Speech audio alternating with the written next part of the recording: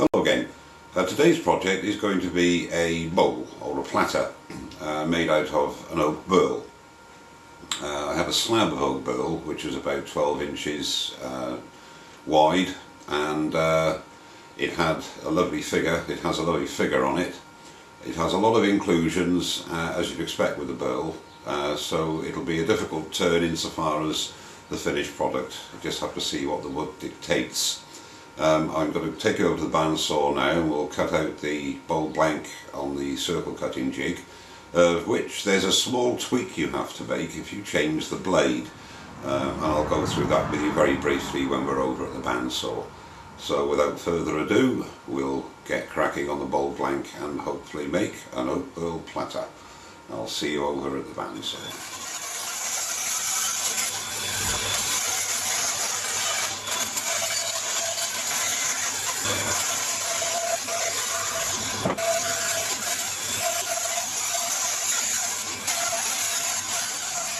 There's your bowl blank. Something I noticed when I changed the saw blade, because I put the base of the gullet in the centre of the wheel, the half-inch blade I had on when I made this jig, obviously the point of the teeth was slightly further forward than the point of the teeth on this 3/8 blade. So you have two options. You can either alter slightly the position of your blade on the wheel, but rather than do that, I have the spacer here, the stop block here underneath, and all I had to do was move that a couple of mil further out so that the jig travel forward slightly, and that's the only thing you have to do. But be aware that if you do change your blade, even if you put the same blade on, it's very unlikely you're going to get it in exactly the same spot as when you first made your jig. So always check that the blade goes in line with the holes you drill for the centre of your blank. Just a quick tip and something I found while I was doing it. So we'll go over to the lathe now, and there's going to be, as you can see from this blank, there are inclusions and everything else, so really you have to see how it starts to turn and what's going to have to go, and the end result might be a little smaller than this, but we'll see how it develops. So I'll see you over at the lathe.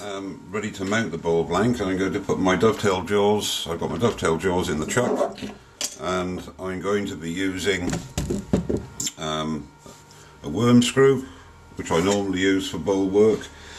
Because this is quite thin, I'm just putting a little spacer there, and then I will drill a 6mm hole to that depth. I normally drill a bit deeper than that, but because of the depth, the thickness of the bowl, I don't want the screw to go in that far. So then we mount this into the chuck with the spacer,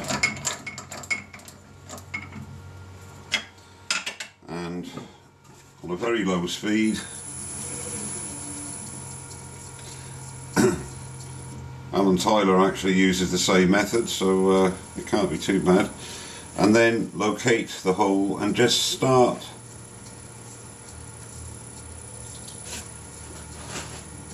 it, turn the lathe off, and then lock your spindle and continue screwing on. And that's very secure now. So the problem with this bowl is going to be that there are inclusions, etc. Now, depending the angle of the inclusion, because this is going to be the bottom of the bowl, we'll see how much we might even leave the inclusions in. I'd like to be able to, but we'll have to see how it goes. I have two options for reversing the bowl to hollow out the inside. I can either put on a tenon, put a small tenon on there to hold it into the dovetail jaws, or I can do a recess I'm not too sure what I'm going to do on this. We'll just see how it goes and I'll make the decision as we go along.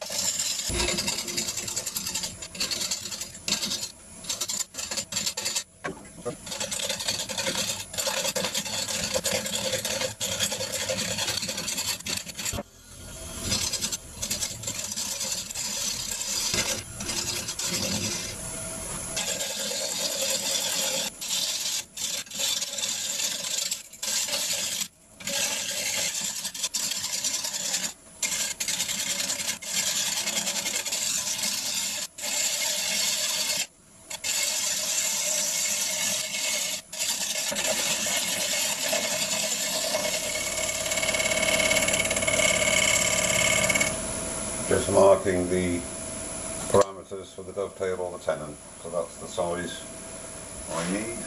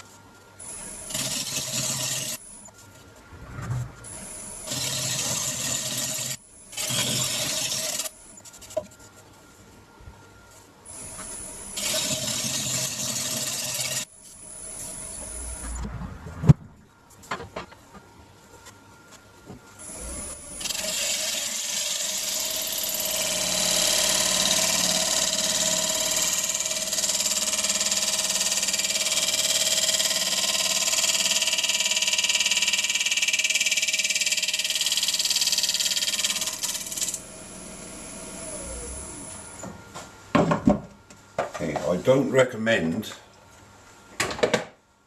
using a scraper, however large, on a piece that's got these inclusions. I mean, I have done it, I've done it before, and you have to have such light touches, because if you dig in just a little bit too much, it's going to catch, and worse than breaking your piece, it could cause you a nasty injury. So I don't recommend you doing that until you're really comfortable with doing that sort of thing.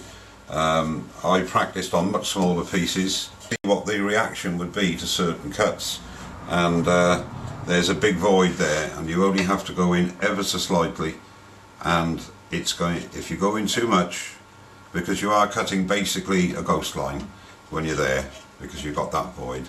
So I don't recommend using it until you're very comfortable with using that method. So I think all remains to do now is to sand this up, and I'm really pleased, providing it stays together. Got some lovely figuring here. What I'm going to do is to make sure all those are stable, and I shall dig what I need to out on there. The same here, any really soft wood, and hopefully it'll remain it'll keep some of its character. Right, before I finish off now, what I have to do is go through the whole bowl at the back and check the inclusions and get all the loose bark out of there. And to do that, turn that light a little bit, and to do that I'm using a bradawl there, and which has a little end on it, a little lip on it, so I can dig it all out. And then you literally use a brush to get all the loose pieces out. Now I'm not obviously going to film all that because that's going to take me quite a while on this side. And the reason I didn't do it before I started was I wasn't sure exactly how the bowl was going to react. I still don't actually. On this side it might actually reduce in diameter a bit, but I'm hoping to keep it about this size now. So I know what I've got to work with, so I haven't spent quite a long time taking a lot of wood out, a lot of loose wood out of the burl that was going to be turned away anyway. So what I'm going to do is go through all of this, and I'll come back when I've done that and sanded it ready for the finish. Okay, so I've sanded down now to 400 and taken a few more loose pieces of wood out of the inclusions, and now I'm going to give it a good soak of my sanding sealer mix, and quite a bit of this I'm going to have to put in with a paintbrush into the inclusions. Very, very hard wood.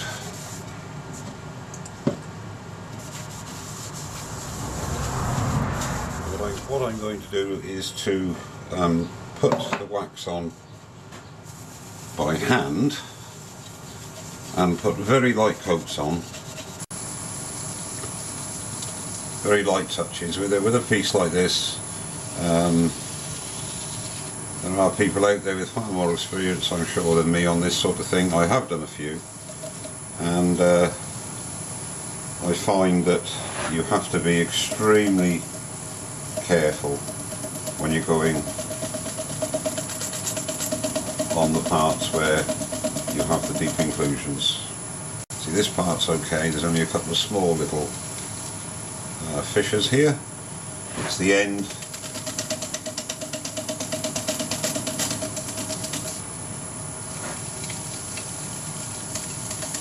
And like with all the pieces you put wax on, keep working it in. Okay, now we'll let that dry. It's coming up quite nicely. It does take a nice finish. And let that dry. I'll buff that off again. Apply a second coat.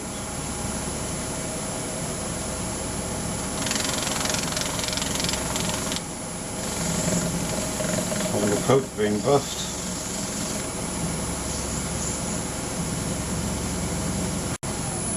There you go. So that's come up quite nicely. So I'll turn the bowl around now and hollow out the inside.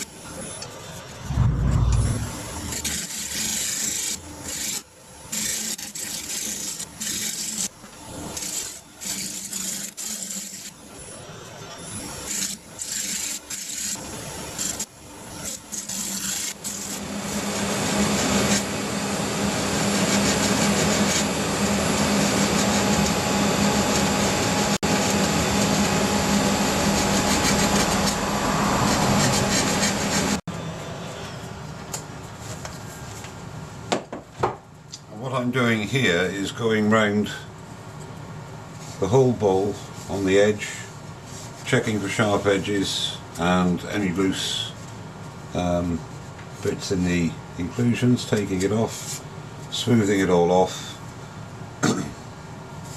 making it nice and curved as opposed to sharp jagged edges on the edge, and then I shall sand the inside of the bowl and coat it, and I'll come back when I've done all the sanding and all the picking of bits out, and we'll put in the final finish on, because I don't want you to get too bored watching me do this. I'll see you later. Okay, so I'm back now for the last coat of wax.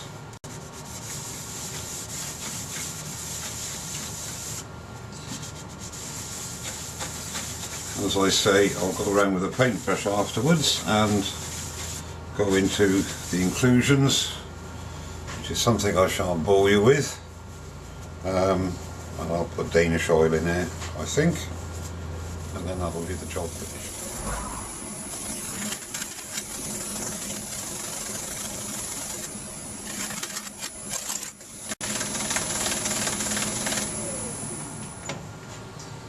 And that's taken quite a nice finish, so it does not too bad at all. As I say, very hard wood, this burl, but looks a bit different. Managed to keep the natural look on the one side here, so I'll probably put some wooden fruit in there or something.